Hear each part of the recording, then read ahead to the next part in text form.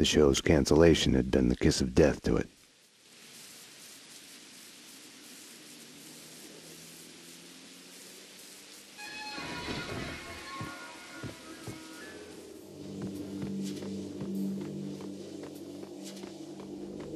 I felt like I was walking into a trap.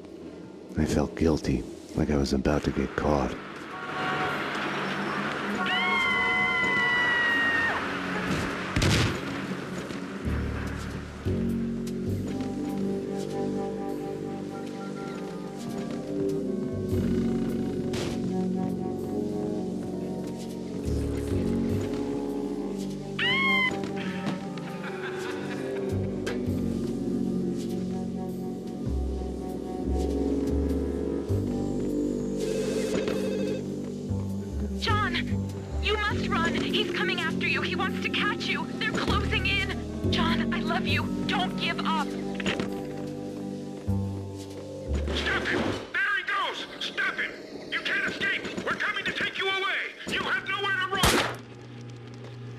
There had been no lock on the front door. I had wondered why the place wasn't packed with hobos and stray dogs. Little wonder.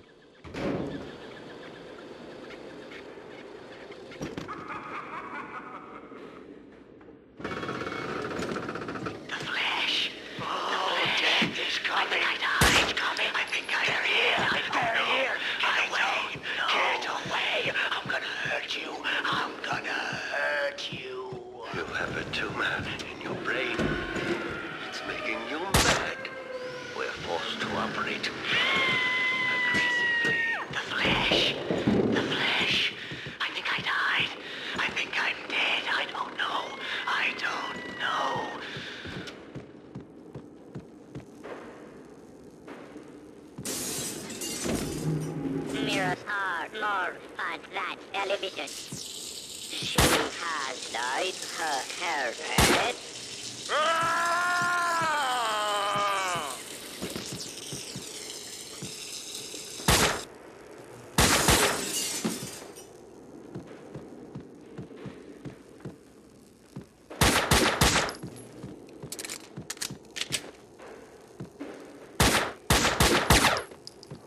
Your past has a way of sneaking up on you. You'll hear broken echoes of it everywhere, like a bad replay. You get mad at everybody for reminding you about it, even if it's all in your head. When entertainment turns to a surreal reflection of your life, you're a lucky man if you can laugh at the joke. Luck and I weren't on speaking terms. Or maybe the place was just too lame to be funny.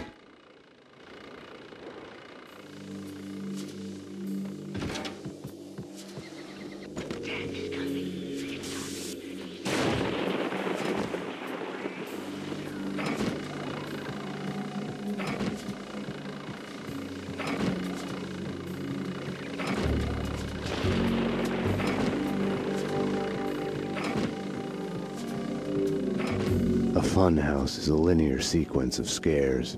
Take it or leave it is the only choice given. Makes you think about free will. Have our choices been made for us because of who we are? John Mira. Yes, this is he. This is John Mira. Welcome to the next level.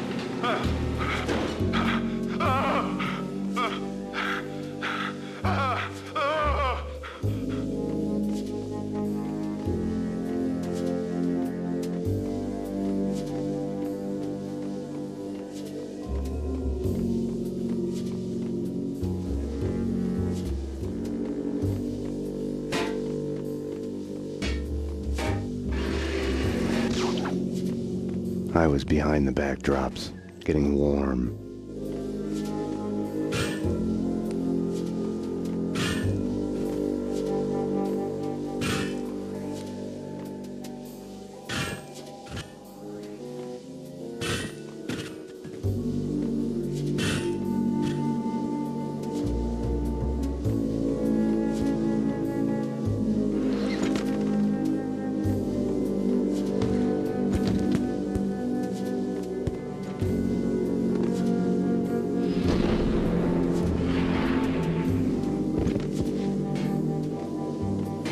I'd first met Mona, her twin sister had been killed. It must have felt like madness, schizophrenia in reverse. Your other self suddenly falling silent. We had both lost our loved ones.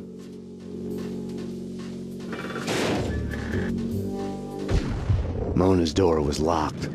I could have knocked, but I felt an urge to snoop around more, keep acting paranoid. I pretended I had a choice in the matter.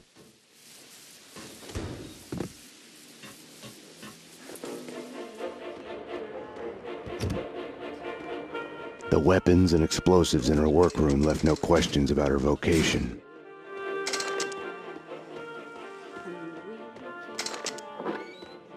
Going somewhere, little brother?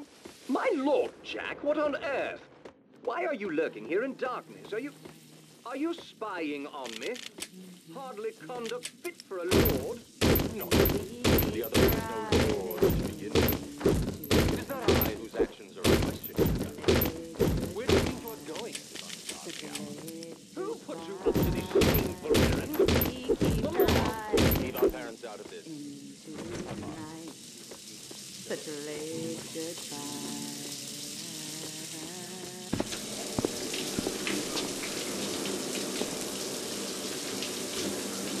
Now, I'll tell you one thing, Mona, you're no singer. You've switched tactics. We need to talk. Bring me a towel, will you?